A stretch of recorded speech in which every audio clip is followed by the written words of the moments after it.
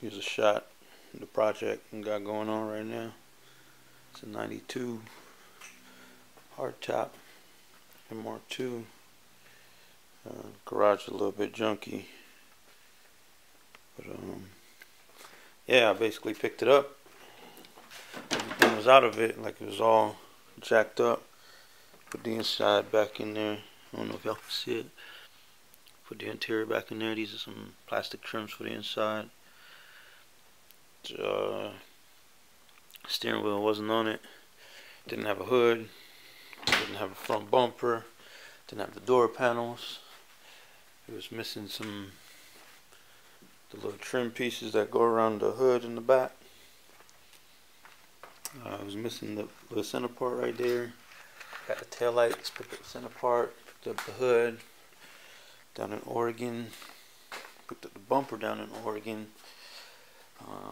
Looking to get the fenders right now and the headlight covers. Got headlight housing and stuff all over there.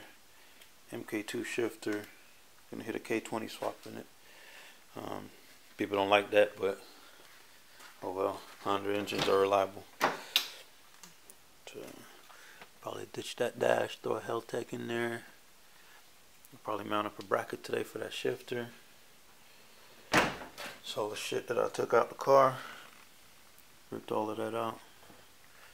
This is dirty gas and dirty coolant that was in the car right there.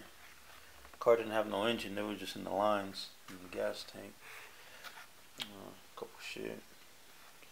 This RX-7 been sitting for like forever. Just sitting here in the garage.